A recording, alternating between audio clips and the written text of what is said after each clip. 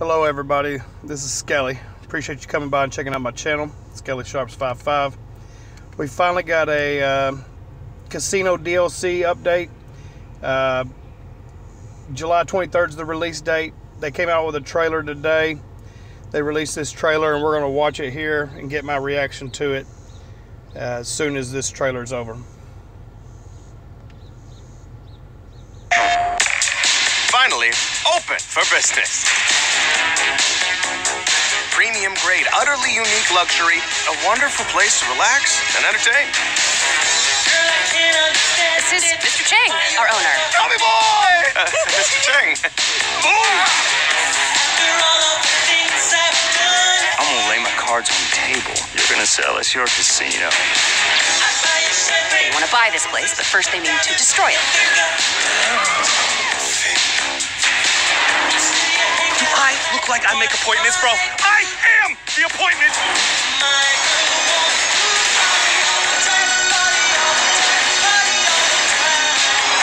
Champagne, anyone?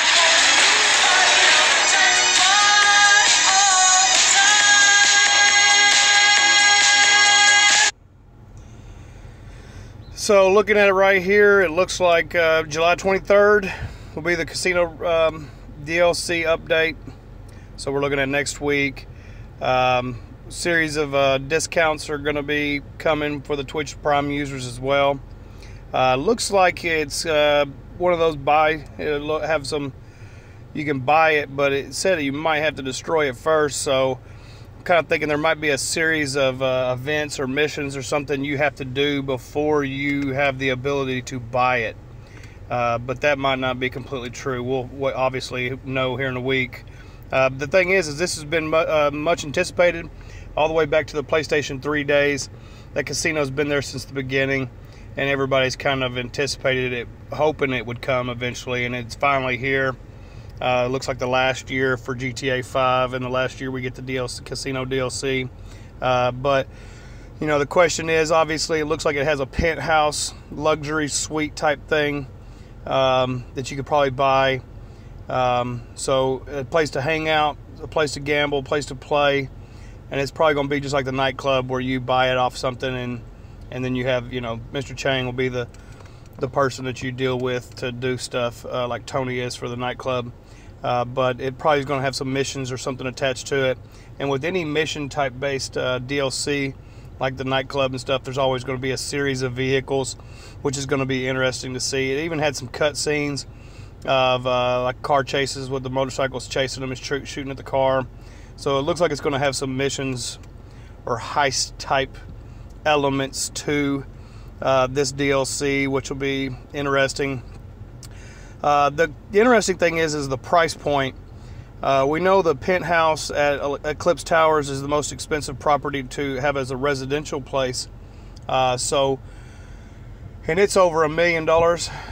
So I would guess if you're going to be able to buy a penthouse at this casino or something of its like, is you're going to look at $2 to $3 million probably.